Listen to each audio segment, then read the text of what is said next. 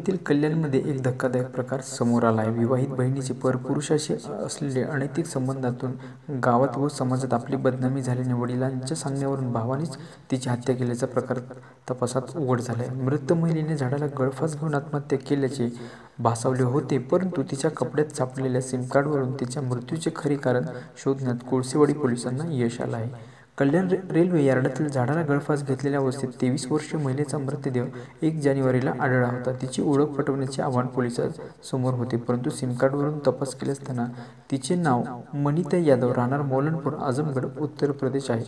उत्तर प्रदेशमधला एरिया आहे. ती घरातून 4 दिवसाआधीच निघून गेली आहे. तिचा भाऊ तीर्थराज विक्रोळीत राहत असल्याचे समजते. तसेच ती बेपत्ता झाल्याची तक्रार उत्तर प्रदेशातील स्थानिक पोलिसात दाखल झाली होती.